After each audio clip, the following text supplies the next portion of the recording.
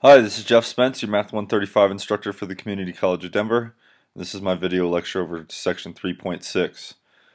Section 3.6 is titled Chebyshev's Rule and the Empirical Rule, but I'm only actually going to talk about the Empirical Rule because the Empirical Rule goes over, or applies, to bell-shaped data sets, which are extremely popular in the real world and in this Intro to Stat course. So we're going to skip Chebyshev's rules. It's the first section.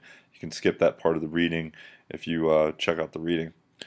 So the empirical rule, when the data is bell-shaped, the empirical rule is a little bit better than Chebyshev's rule, but the key thing is that we can only apply the empirical rule when the data set is bell-shaped. Alright, so bell-shaped, remember this is our picture that we're talking about. So the empirical rule, this empirical rule will be stated on your formula sheet, these first three lines right here. So if the distribution is bell-shaped, about 60% of the data values fall within one standard deviation of the mean. Let me give you a picture of that. What they're saying here is here's the normal distribution. The mean, remember if the mean is the z-score, for the mean is 0. And notice that's right here in the middle for the bell shape, along with the mean and the median and the mode are all in the same spot. 68% of the data in this like orangish tangish region are within one standard deviation of the mean. By within one standard deviation, we mean one standard deviation below to one standard deviation above. Most of the data, 68%, is well over half of the data lies within one standard deviation. That should make sense. Most people score towards the average on the SAT, or most people are about the average height and don't deviate too far from that average height. So 68% of the data is within one standard deviation. That's quite a lot. Then the next rule, or next line in the rules, will tell you that 95% of the data values fall within two standard deviations of the mean.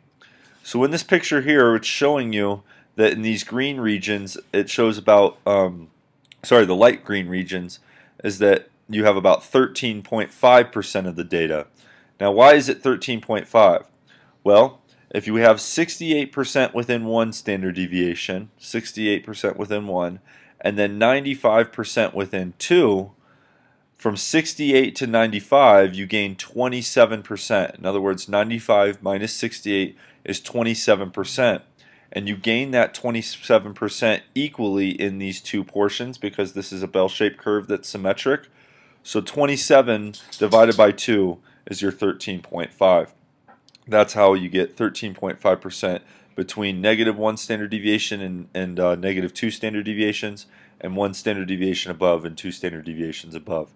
However, though, from -2 standard deviations to +2 standard deviations, 95% of the data is within that range. The last line that I'll give you is that 99.7, which is basically almost everything, all the data is within 3 standard deviations of the mean. So to break down this curve here into these sections, we go from 95 within 2 standard deviations to 99.7 within 3. So if 99.7 is within 3 and 95 is within 2 standard deviations, then 99.7 minus 95 is 4.7. And 4.7 divided by 2, because we have two equal regions here, is 2.35, and that's how they get that percent. Lastly, 99.7% isn't all the data. So there's an extra 0.3% left behind, and that's the percentage of data that is beyond 3 standard deviations. Beyond 3 to the right and beyond 3 to the left. So if you take 0.3 and divide it by 2, 0.15 of the percent of the data is below 3 standard deviations, and 0.15% of the data is above 3 standard deviations. That's not much of a percent. 0.15 is less than 1%. It's less than 1/2 of a percent. That's very rare to be beyond 3 standard deviations of the mean. So generally, we can approximate, using the empirical rule, data shapes that are approximately bell-shaped and have these percent approximations about what percent of the data lies within certain values.